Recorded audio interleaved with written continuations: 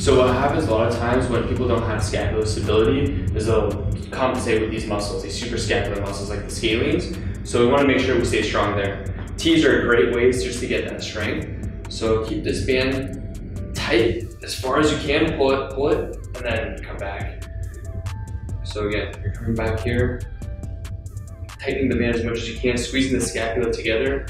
Don't shrug up too much, pull back, then come back to that starting position. So eliminate upper traps. Yeah. I see some people doing it with pronation. What are your suggestions on? So I like supination because what you're doing is externally rotating the shoulder. And when you externally rotate the shoulder, not only do you get good post-cuff activation, you also get a lot better activation in the middle trap and that lower trap, which is really what we're targeting with this exercise, is a lot of that scap retraction with that mid trap. So I definitely like supination because it facilitates more of that external rotation of the shoulder.